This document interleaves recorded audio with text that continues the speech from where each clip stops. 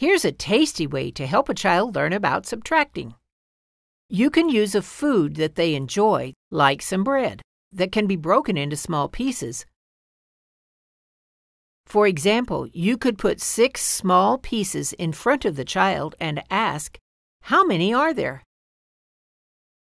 The child will count them and say 6. You can have the child eat 2 pieces and then ask, "How many are left?" The child can count and say 4. You can respond, "That's right. You had 6 pieces of bread, then you ate 2. How many were left?" And the child can say 4. You can repeat this using different amounts. This is a fun way to help a child understand subtracting.